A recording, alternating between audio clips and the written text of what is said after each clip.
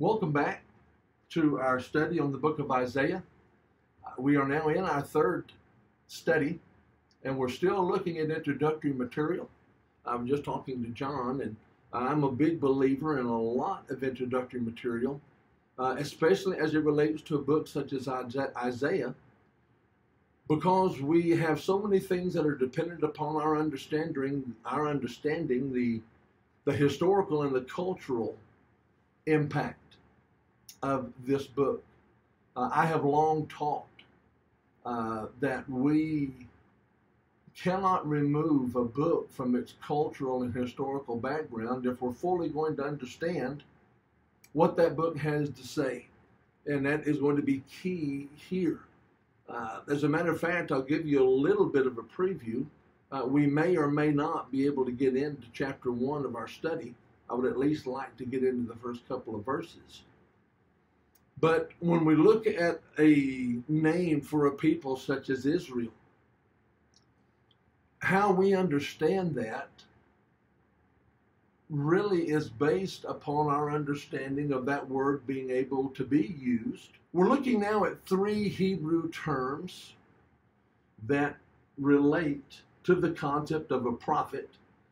Some of them are going to refer to the man himself, and some are going to refer basically to how the man receives the message and how that might portray what is seen regarding him. So first of all, let's look at the word Navi. It's transliterated N-A-B-I, or Nabi, but the B is often pronounced as a V. That is the Hebrew term that is used the most often in the Old Testament to describe a prophet. The term is supposedly derived from another Hebrew word that means a fountain of spring water. And the idea there is used to bubble forth. Think about a spring that is flowing, or water coming up out of a spring, and it's bubbling as it comes out. That bubbling is the idea that is used here for the term prophet. It came to mean to bubble forth or to pour forth. And so you've got the picture of God's word coming out, bubbling forth, springing forth out of the prophet as he speaks. And so the idea is that the prophet is one who pours forth the message that God had revealed to him or through inspiration. So the emphasis of this word is more upon forthtelling than it is foretelling.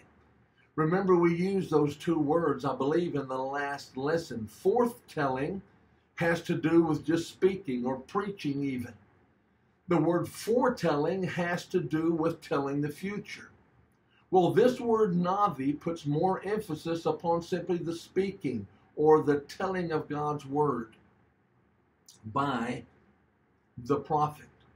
The chief function of the prophet was to preach or to speak God's word that was received by inspiration to one's contemporaries. So you've got a man who is using God's inspired word, who has received God's inspired word, and he delivers that word to those who were of his day specifically, but they often have to do with telling the future, the application being seen later. But even when you find the prophet speaking of a future event, such as Isaiah 53, he's speaking to his contemporaries about something or someone that's going to be spoken of in the future in that sense.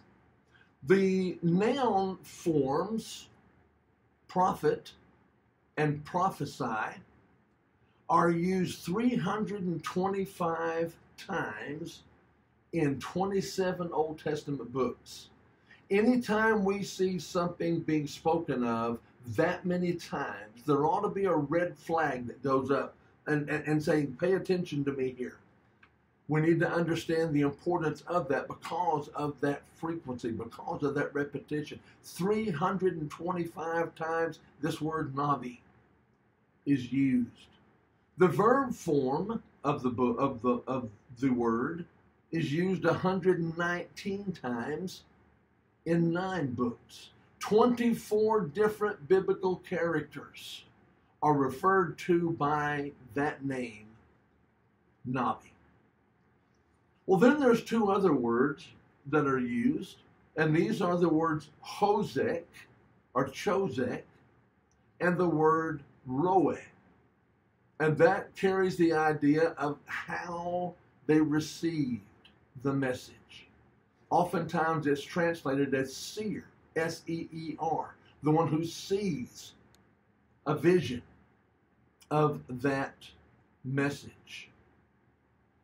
Those both deal with prophet and prophecy. E.J. Young presents an interesting insight into the words that we've discussed so far. Young says that the word Navi stresses the active work of the prophet in speaking forth the message from God.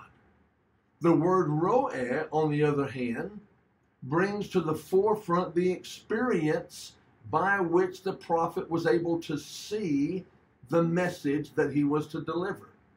In other words, Navi is more about speaking the message or delivering the message, but the word Roe dealt more with how he received that message.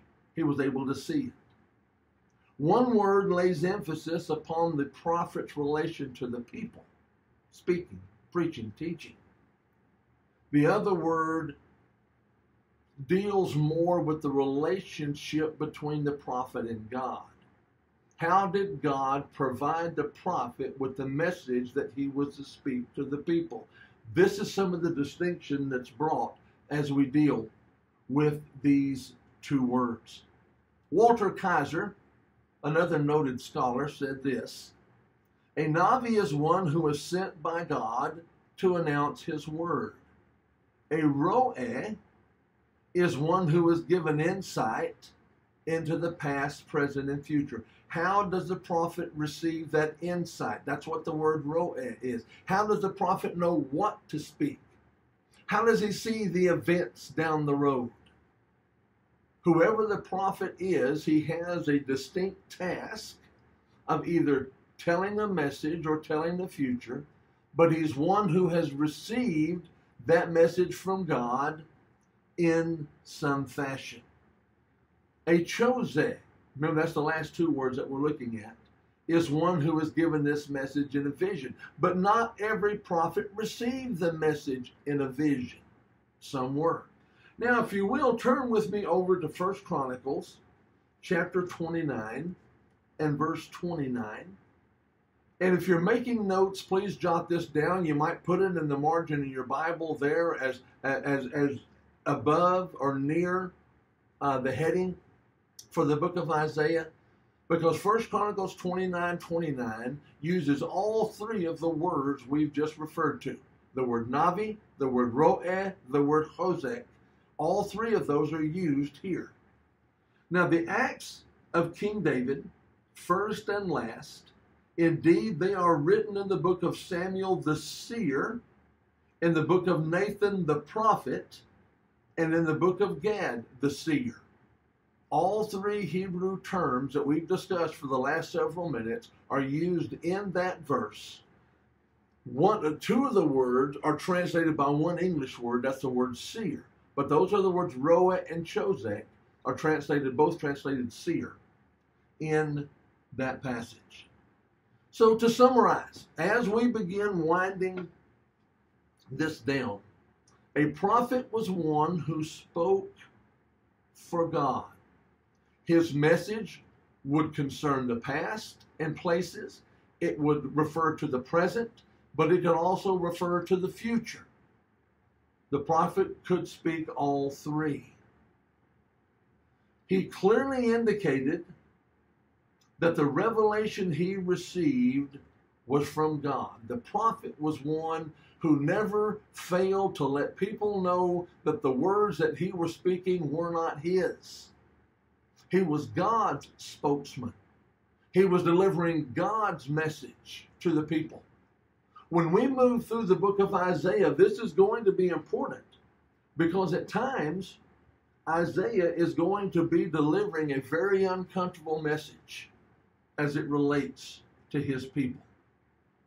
Peter also clearly let us know that was the case. If you will, turn with me to 2 Peter chapter 1, verses 19 through 21. 2 Peter chapter 1, verses 19 through 21. As you're turning there, this is a passage that we generally use as a support or to support the concept of biblical inspiration. We often focus on 2 Timothy 3:16, 17. All scripture is given by inspiration of God. This is a passage that is often used in the same way to indicate that the words that are recorded are not man's words. This is not the opinion of the one speaking or preaching, but one is simply a conduit through which God speaks to the people. Notice how Peter addressed this. 2 Peter 1, 19 through 21. And so we have the prophetic word confirmed, which you do well to heed as a light that shines in a dark place, until the day dawns and the morning star rises in your hearts. Knowing this first, that no prophecy of Scripture is of any private interpretation. For prophecy never came by the will of man, but holy men of God spoke as they were moved by the Holy Spirit. Did this refer to some New Testament characters? Yes, indeed it did. But it did not refer only to the New Testament writers.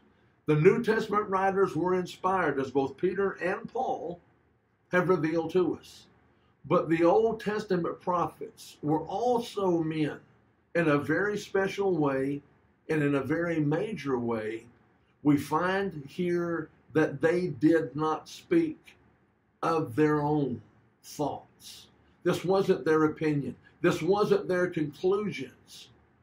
They were the vessels that God used to deliver his will to mankind. Now for a few minutes, let's look at some materials provided for us by Brother Jack P. Lewis. Brother Lewis was one of the scholars among us, a very educated man. And he had something to say about the functions of the prophets. And I want to just briefly go through these because I would like to get into at least a portion of chapter 1 so that we can go ahead and get started on the text of this study. By the way, let me say this at this point because John and I were talking about this as well. There is not a doubt in my mind that before I get to the end of the study of Isaiah, we've got 66 books here. Before I get to the end of this study, we're going to have begun meeting again in the auditorium in the fashion that we're more used to. And I'm anticipating that day as much as any other. I'm very ready for that day when we can get together. It was great to see Brother Vince today, and it took great restraint not to give him a big old bear hug. That being the case, it is my plan when we come back together to, in our Sunday morning Bible class, resume the study that we were doing there on the fundamentals.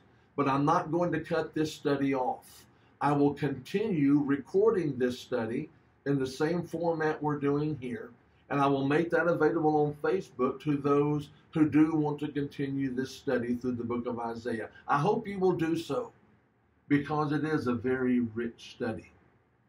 Okay, back to the study of the prophets and what their function was. Jack P. Lewis gave these 5 functions. Number 1, they were champions of the religion of Yahweh in times of crisis. I love that he used the word Yahweh there because that's the word that is used for the covenant nature of God. In other words, God had his people and he was delivering a message through the prophet for his people. Number 2, they were not primarily social or political reformers. Was there reform that occurred during the times they spoke? Yes, there were. But these men were divine spokesmen for the total situation. They weren't just reformers. They were the vessels that God used to deliver his will to man in a variety of ways, in a variety of situations. Number 3, they were used by God to speak to men. Now, Hebrews chapter 1, verses 1 and 2 indicates that various times, various ways, God spoke in time past to the fathers by the prophets, has in these last days spoken to us through his Son. Yes, the prophets were key, but there were also visions. But more often than not, God used the prophets to go to his people. So therefore, they were God's tools to go speak to men. Number 4, they were not just wise men, they were inspired men. Wise men, when you look at wisdom literature, and that's the 5 books of poetry, Job, Psalms, Proverbs, Ecclesiastes, Song of Solomon. A wise man there was one who was considered an expert. We've talked about this in our Bible class to some extent. This wise man was adept at doing various things. These men here are more than just adept. They're more than just experts in proclaiming a message. These men are proclaiming God's message. They're not just wise men. No, these were inspired men. And we need to remember that point. And then number 5, they were the conscience of the nation of Israel. They're going to reflect a great many things that were problems during this time. Well, let's close out this section quickly. I'm going to give you some passages. We're not going to take the time to read them because I do at least want to get into a verse of Isaiah today. The inspired writers of the New Testament were fully aware of the continuity between the Old Testament and the New Testament. It's not just the Old Book and the New Book. It's not just the Old Book and the New Testament. Oftentimes I've heard people say, why do we need to study the Old Book? It's like, okay, we've got our New Testament now. The Old Testament is of no value. That is simply not the case. We see a great continuity between them. Yes, we have a division between Malachi and Matthew. That's just the way the books are put together. But if you'll remember in our scheme of redemption class, we indicated that the better way to divide the book was between Genesis chapter 3, verses 14 and 15. Because the Old Testament relates that story, relates that account of how God chose to redeem fallen man. That goes throughout the Old, right on into the New. So there is a continuity there, and the point that's being made here is that the New Testament writers recognized that continuity. Jesus bore this out himself in passages such as Matthew chapter 5, verse 17, Luke chapter 18, verse 31, and Luke chapter 24 and verse 44. I come not to condemn the law, but to fulfill it. Yes, Jesus nailed the law to the cross as it relates to the system that directed men. But it still had a purpose. The law was our schoolmaster to bring us to Christ. Galatians bears that out. Well, the church and the apostles were aware that the redemption made possible through the death, burial, and resurrection of Christ were all the fulfillment of prophecy. We're going to see some of those great prophecies. And yes, we're going to spend a great deal of time in chapter 53.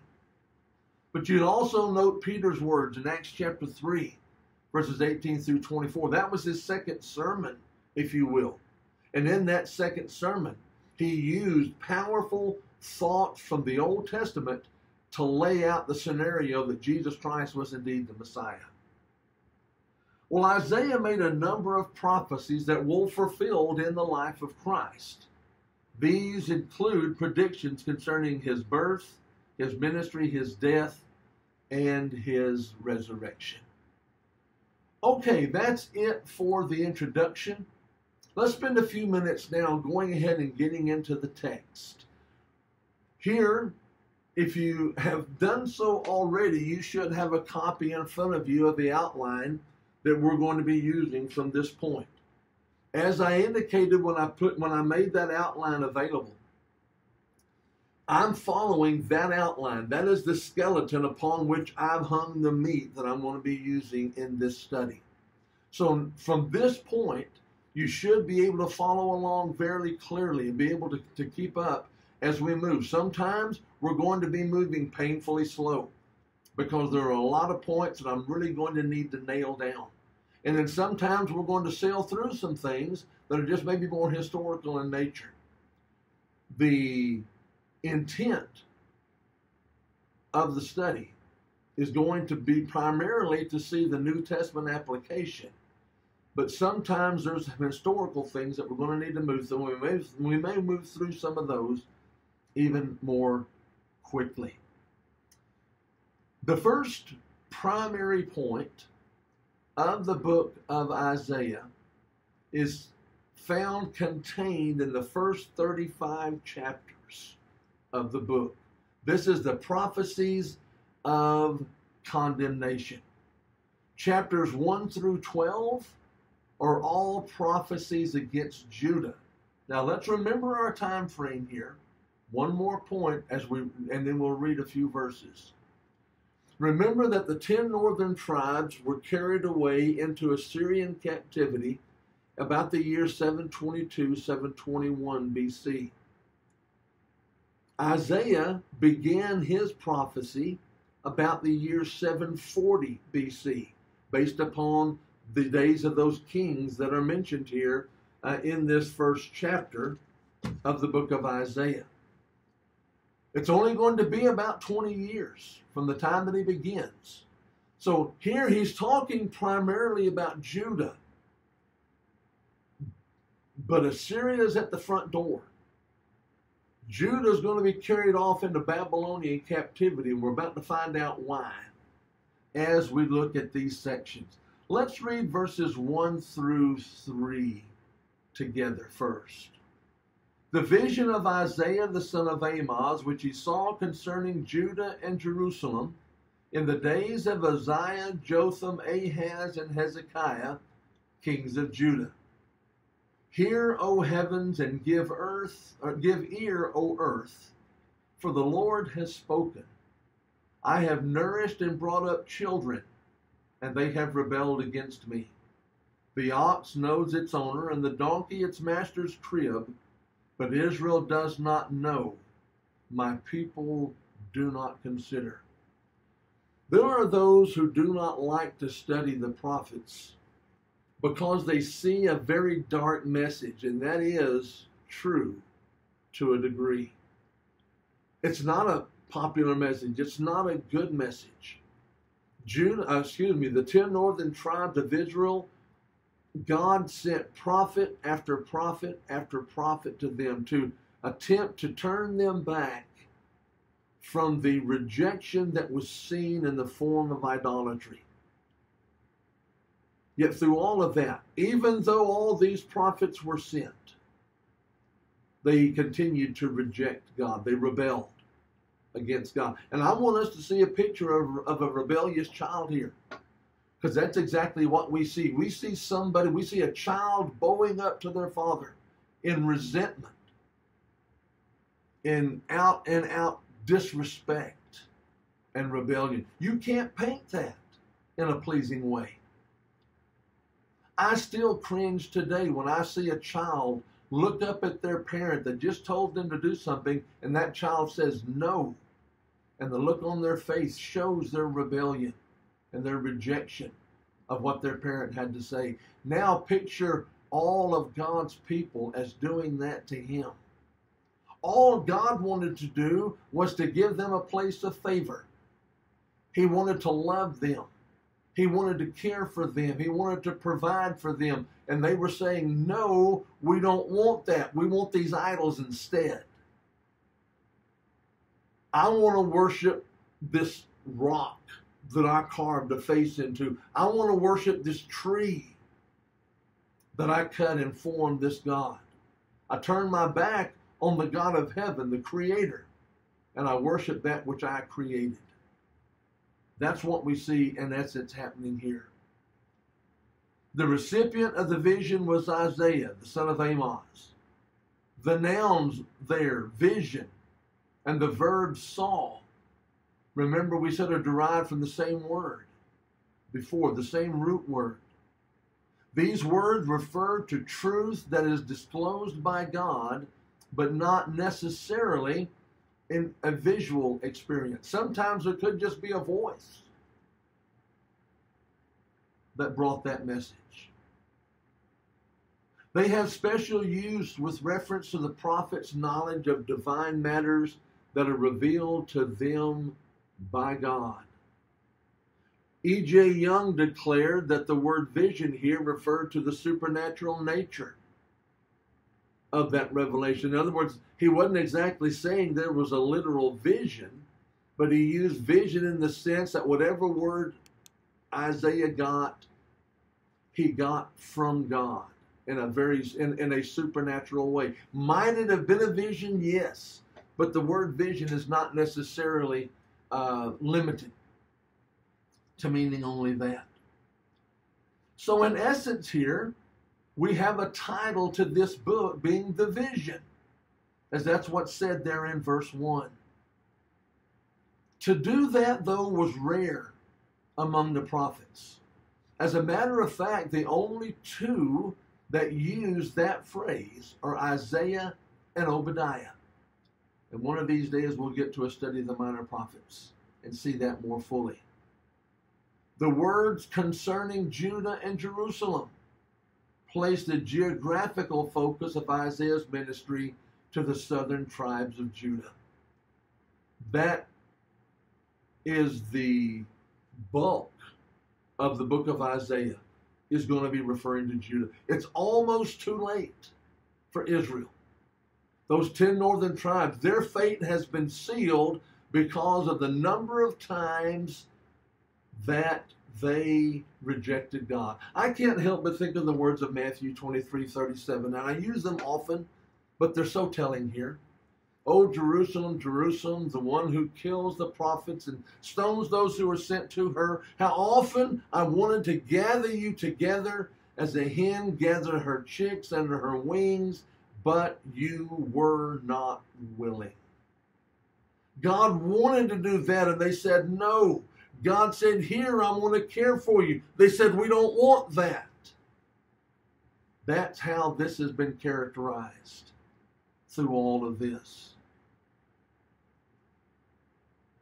As we saw in that introductory material, the chronological time frame was during the reigns of 4 kings: Uzziah, Jotham, Ahaz, and Hezekiah.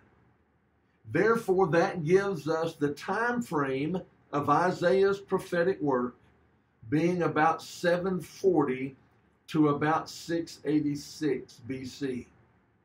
Now, again, let's remember from the timeline that I gave you, 740 BC, we've only got about 20 years till Babylonian captivity. When he closes out in 686 BC, it's going to be another 80 years before we begin to see the captivity of these 2 southern tribes of Judah, Judah and Benjamin, as it relates to Babylonian captivity. So when the book of Isaiah is finished up, Israel is still at home. The temple is still there. They still have life as they know it. But there's going to be turmoil coming. Within 80 years from the time of Isaiah, God's people are going to be carried away into Babylonian captivity. Some of them will already be in Assyrian captivity. Their life is going to be upended. Daniel, Shadrach, Meshach, and Abednego were going to be carried off in that first wave, and their life was difficult, snatched up out of their homes and placed in indentured service in Babylon. You're going to see Ezekiel in a second wave carrying about 20,000 with him, and they're going to be in captivity. And then by 586, about 100 years after Isaiah closes, the temple's going to be in ruins. It's going to have been destroyed by the very people that God used to bring his people into bondage. That being said, next week, we'll begin there in verse 2. The next section is going to go through verse 15 of that chapter, and it's going to be the indictment of those two southern tribes. Thank you again for your interest.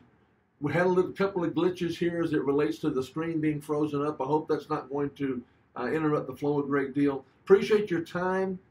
Appreciate your interest in the study of God's Word. If you want to be reading ahead, that's going to be our next section, is looking at a major chunk there of the first chapter. Go ahead and read through chapter 1. We'll see how far we get from that point. Until then, thank you and God bless.